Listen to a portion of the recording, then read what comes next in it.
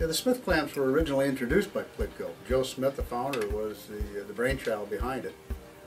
So they were intended for pit hole leaks and small pit hole leaks in pipelines for a quick, low-cost solution to be able to repair that. The Smith clamp is designed so that when you have a pit hole in a pipeline, you do not have to shut that line down. They can be designed so that you can just cover that hole up and then come back with a well cap and make it a permanent installation.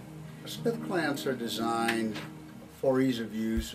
The four-screw assembly behind the seal cone, there is a Teflon washer, and we call that a thrust washer.